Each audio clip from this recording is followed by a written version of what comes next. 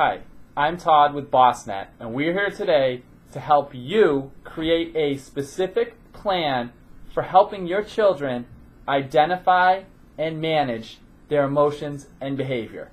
We know this is really important for them to be successful in all sorts of things and to make your lives easier. And that is why it is one of the main goals of most social emotional learning, or SEL, frameworks. We've taken this narrow laser focus because we want to be cognizant of your time and we want to keep this brief. But the process you're going to do to go through and assess your children, create an action plan, and improve this one aspect of SEL can be expanded to many of the other goals and many of the other parts of social emotional learning.